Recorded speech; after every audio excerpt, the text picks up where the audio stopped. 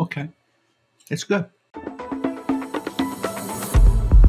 Friends, we are now here to talk about April 2024 with our good friend David Bishop from Brick Meets Click. My name is Mark Fairhurst, and I am the Chief Growth Officer at Mercatus. It's a pleasure to see you again, David. Hey, good to see you, Mark. Listen, we've got another month to wrap up. Can't wait to dig into it, and I do have some questions I want to ask you.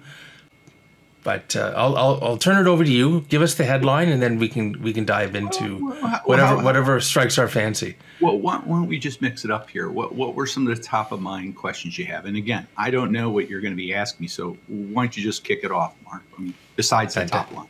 So I want to talk about the shift in consumer behavior that we're still witnessing, and specifically the number of active households. Looking at the mass retailer and the supermarket segment, and I'm curious, what primary factors do you think are contributing to this shift? Each month, not a lot changes, so some of the points, if we brought them up in the past, may be repeated here. But I think first and foremost, Walmart and the mass, which would include Target, have been well positioned since the pandemic and before the pandemic to support and satisfy online demand better than most other formats, and that's still true today. They're running at a rate that's just incredible. I did some back the envelope math based on some published numbers from Walmart, and basically concluded that Walmart on a per store basis is generating more orders per store day just for delivery than the equivalent weekly total orders done by a supermarket for delivery and pickup. So, we're talking almost a 10 time difference. So when you say supermarket, what size supermarket? Well, regional grocer, local grocer, but in essence, Walmart's volume on a weekly basis, if you want to look at it that way, is almost 10x that on an order basis than the supermarkets. And so that level of volume at a per store basis really creates a powerful flywheel or virtuous cycle that allows them to staff up and improve aspects that others struggle with because they don't have the volume, right? Well, I recently read an article in Grocery Dive that had asked you about subscription models. To what extent do you think subscription or membership models are really driving that volume? Is it significant, substantial? First of all, if you're on the Walmart app and you're not a Walmart Plus member yet, it's hard to avoid it. It's the first thing that pops up when you open the app. It also pops up right during the checkout process when you're, picking your times for delivery. And again, let's keep in mind, Walmart Plus is focused on delivery. And part of the reason for that is most of their pickups, assuming they're over $35, is free. So there's not really an opportunity to leverage it with pickup. But they are doing a really good job putting it front and center at the moment of truth for customers. And let's keep in mind, they offer a 30-day free trial. So that's a no-risk offer.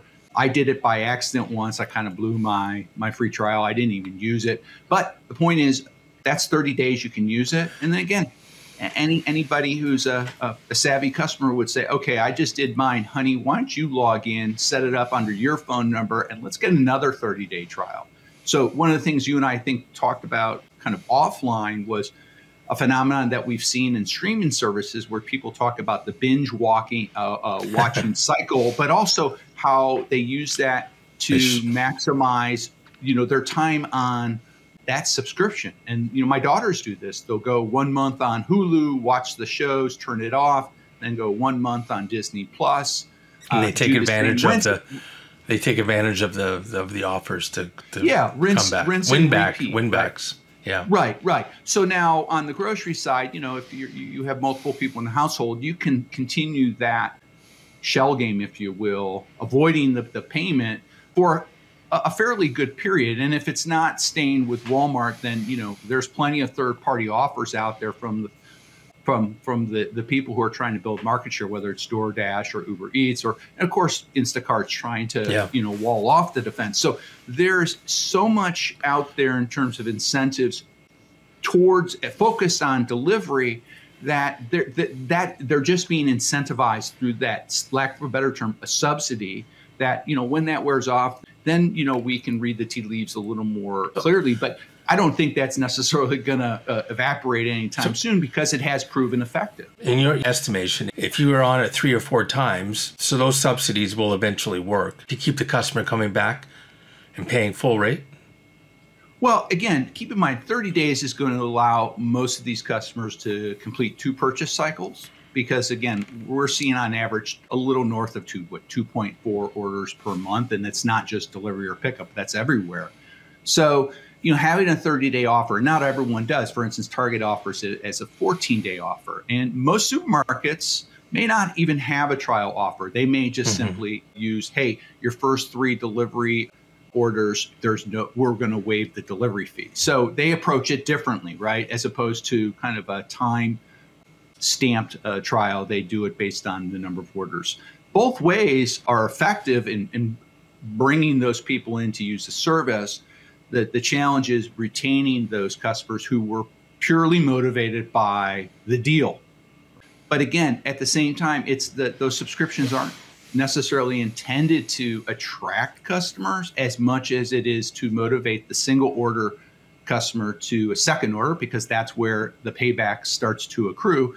And then secondarily, it's also intended to be a retention strategy to protect your more frequent customers, because anyone who's placing 2 orders a month with the banner already sees immediate payback and benefit by just signing up, because they're going to save just without changing any of their past behaviors. They can still place 2 orders. Now they save money, or they place 3, they save even more. So from that standpoint, it's been very effective. And we've seen only a few regional grocers, embrace subscriptions based on rationale like that.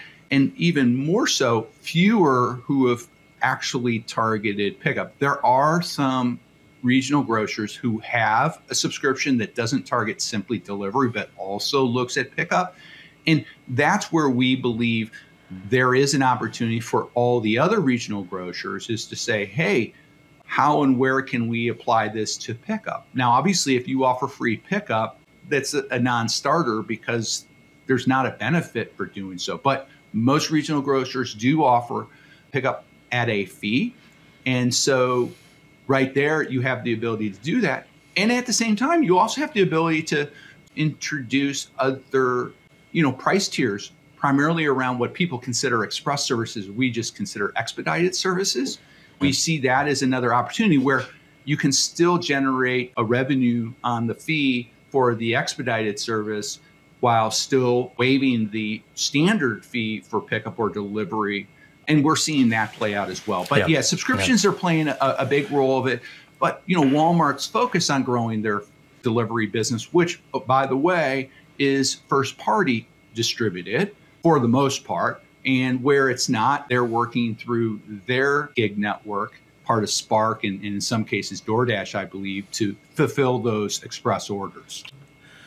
So you mentioned there's just a handful, or maybe 2 regionals that are actually have viable, subscription programs. If you were a regional looking into doing this, what would you say would be critical or key to putting into that program? First and foremost, let's check the boxes. Do you have pickup? Yes. Okay. Second of all, do you charge a fee for pickup? If yes, okay, you continue on. As you look at that, then you would probably want to look at your customer base and just look at the order distribution on a monthly basis to see, on a distribution chart, what share of your customers are placing 1 order a month versus 2 or more. The 2 or more will help you understand the value from the retention side. The 1 only, and this is 1 a month, would then help you dimensionalize what the potential lift would be associated with motivating a second purchase from those. But beyond that, you could be looking further at your infrequent customers, those who lapsed this month, but maybe were active last month, and maybe they're every other month. that the subscription could be a way to engage them in a more frequent basis so that they aren't lapsing every other month and changing their behaviors. But we have heard firsthand from the retailers who have those subscriptions that they believe, I haven't seen the data or the evidence to support the claim, but they believe that it is helping protect their more frequent customers and not giving that customer a reason to consider to go elsewhere. Yeah. A rival is worth something, because we know that person who's buying more frequently tends to be a customer who's been with you more for a longer period of time. And if that's the case, we know that those customers generally pay or spend 40% or more on an order basis compared to those first timers. So there is incredible value in protecting those more frequent customers while trying to find ways to just move the needle on the less frequent or lighter shoppers. And it really does underscore understanding your customer base, segmenting them, modeling those households, understanding their purchase frequency, and more importantly, what's in their basket, so you can send them the right offers at the right time to incentivize them to repeat purchase. And another thing I'd add, Mark, is, and you know this better than I do, one of the major pushes over the last couple years was really the integration of EBT SNAP online, right? And where we see that coming to play in subscriptions is whether those retailers who do offer subscriptions offer a discounted rate for households who are on government assistance, right? Someone like Walmart does, but most regional grocers have not yet offered that up. Or if they do, it's not readily apparent because I haven't seen it in the recent research that I've been doing on behalf of a regional retailer. So having the subscription is a step in the right direction. Having tiers is another. And a great example is you can look at Kroger. Now, this isn't around the government assistance, but they offer 2 subscriptions. They have a same-day subscription, and then they have a next-day subscription. Both are, again, targeting delivery, but the next-day subscription is less expensive than the same day. So they're playing to, the focus on when someone wants it as a way to delineate the fee structure, which we believe is a best practice. And they're doing it in a unique way that we haven't seen others do. But again, we have only a handful of regional retailers who who are also offering a subscription, but just not against delivery, but also pickup. But in that case, it's because they also had a fee. And so again, you can see a lot of creativity out there. There may not be broad awareness for who those retailers are. And that's part of the challenge for others, is to be able to identify and examine what those retailers are doing, or maybe even talk with them. Any sense as to if that strategy is working at Kroger? I don't have any firsthand conversations with them on that. I'm pointing it out simply because it does recognize an important aspect that we also highlight in a different way, which is the recognition that not all customers want the fastest delivery. And, convenience shouldn't be simply defined based on speed or acceleration, but rather on when they want it, which is precision.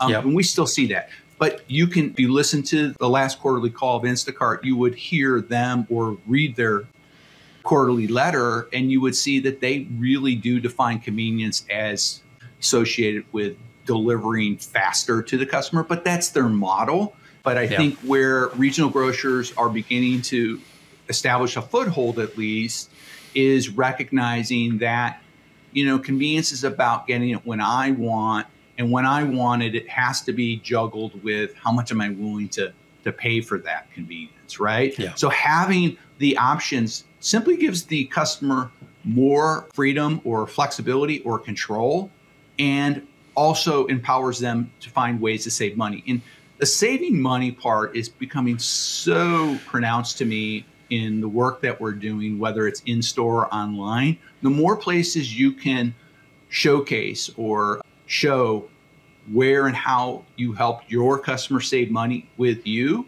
I think the more appreciative they'll be of those tactics, because everyone likes to feel as though they're getting a good deal. Now, everyone knows if you want the best deal, well, you probably go somewhere else. But we're not trying to tell someone, hey, go down the street, right? We've had this conversation before, and it links to this idea of precision. Precision has a value connotation to it, right? The consumers want it when they want it, and they're willing to pay a certain price for it. And all of this goes into this calculus behind, how does that individual household or shopper define value? Well, just think of it very practically.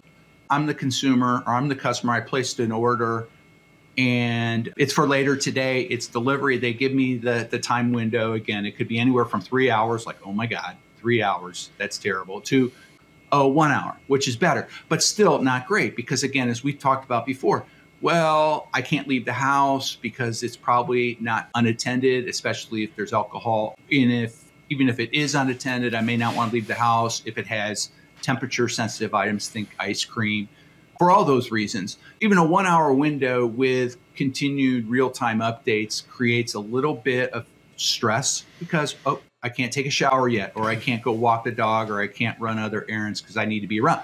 Pickup is different. Now, pickup, you'll still place the order. You'll get your window. Maybe it's 1 hour or 30 minutes. But the kicker is you'll get a notification. And sometimes that notification comes before your window. Generally, it does. And it says, your order's ready.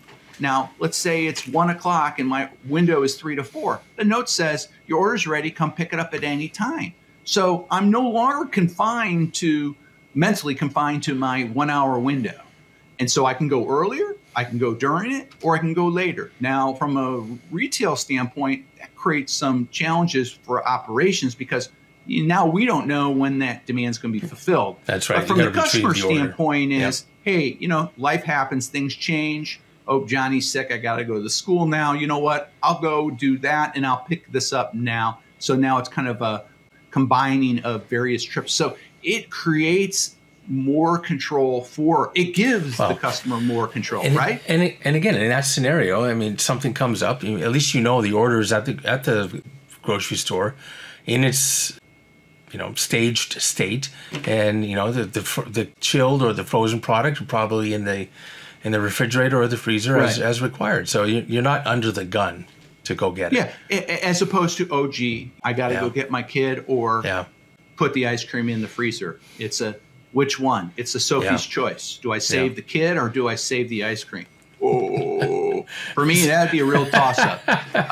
It'd be a hassle to go get a new ice cream. My kid's going to still likely be there. He's still at school. They'll come back. So, they'll come back. But then I have to deal with the aftermath of the kid maybe blowing up and having a fit. So those are all the kind of the social calculus items that people are going to be thinking about. Father of the year. Oh yeah, totally. Well, they're both out of high school. They're not at home, so there's no child parenting issues in my household anymore. So they're all fully functioning citizens. Okay, so Dave, I would be remiss if we didn't talk about the news that dropped this week, which was this interesting pairing between our friends at Instacart and Uber, specifically Uber Eats, and how Uber Eats is now going to be accessible via the marketplace.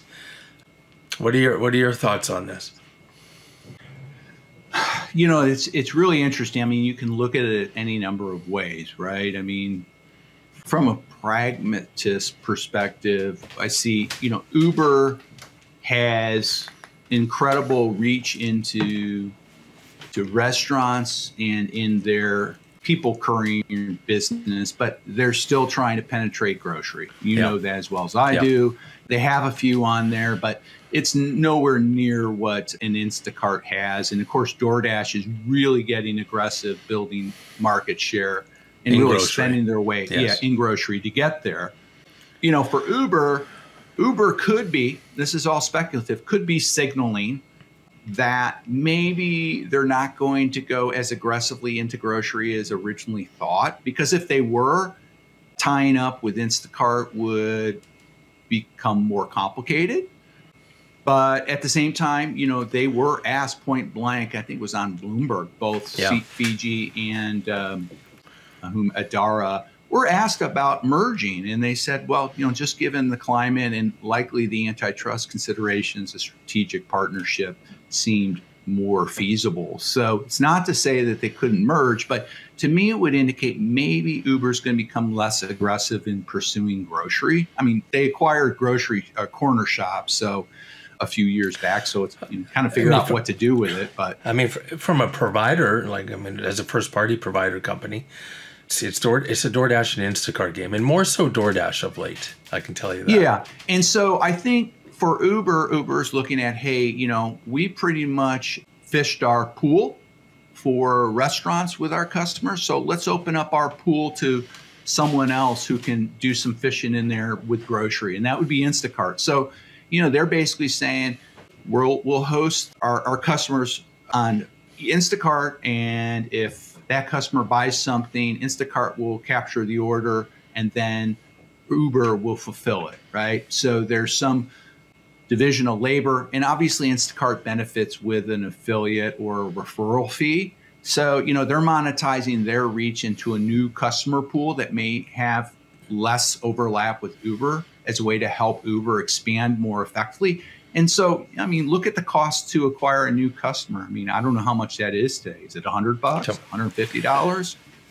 Right? So let me is this a positive or a negative for regional grocers? Well, if I'm a regional grocer, I'm thinking, well, how does this help me? Well, all this does is it gives the people who are on the marketplace more places to shop. It's like the mall. So that's more competition. More competition is not what I want to see if I'm the retailer, because there's just simply more choices. And this is a trip mission that grocers have been actually doing well with recently with the spat of inflation, especially with food away from home, that grocers have been winning some of the food away home dollars with their prepared foods. And maybe that's being fulfilled through DoorDash as opposed to someone else. So if I'm a grocer, I'm not necessarily enthused by this, but if it strengthens what Instacart does for me and how I work with them, then maybe it's really a ho-hum thing for me, right? Okay, so maybe a neutral. But on this, I want to ask you about another piece of news that dropped that you and I had offline, at least exchange a few messages about, was this Instacart's deal with NBC Universal and their streaming and linear broadcast services, connecting household data to viewership. What do you think is going on there? Again, streaming as an industry is struggling with profitability. It's extremely competitive today, so they have this price war going on for viewers, and every one of their brother. My daughter just got a new T-Mobile mobile phone, and with it, she got free streaming for Netflix. We already have it, and then for one other service, right? So there's obviously that component. But, when there's a big hit out there, and I think Peacock, you watch Peacock, Mark, and there may be a big show that, is must watch. Well, there's maybe one or two. That's about it. That's all it takes. Yeah. With Amazon and Thursday Night Football, that's all it took. One game a week, and people signed up. And that was a huge boost for Amazon, because if you wanted to watch Thursday Night Football, you got to have Prime.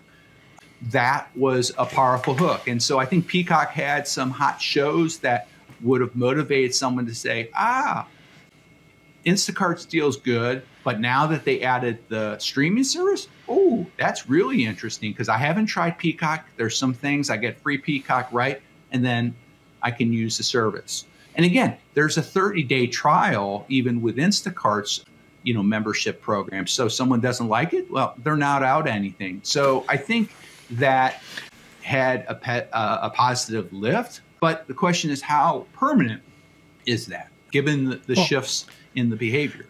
I'm also, what are the economics of this deal?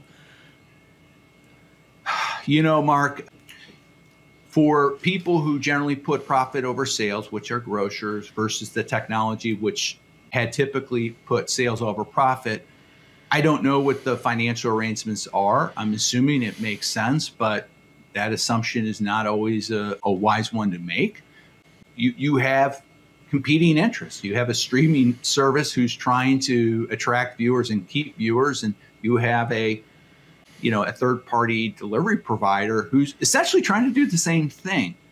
It remains to be seen, how sticky that is. And a delivery provider who's offering to model household purchase behavior, you can argue with those Instacart customers or those, a regional supermarkets customers, and then also, monetize that audience as far as a third-party media company goes. I think, the concern I would have, or I would point to, using a healthy dose of skepticism is, if it takes having the streamer service to attract new users, what does that say about our service and our dependence on these type of tactics?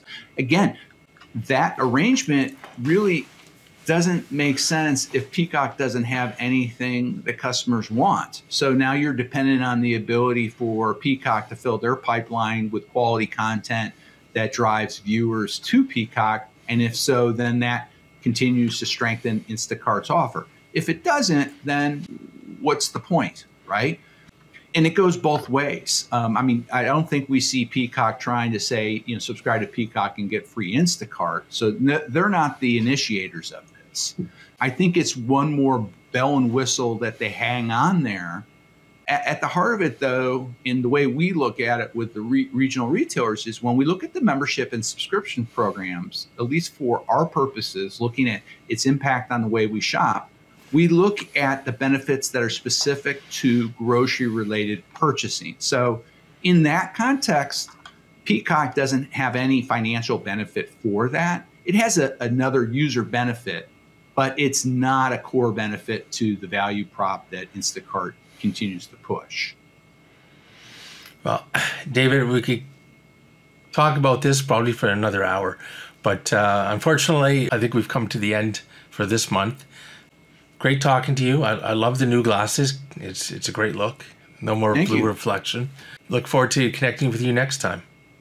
Sounds good, Mark. I appreciate it as always. Thanks, man. Bye-bye.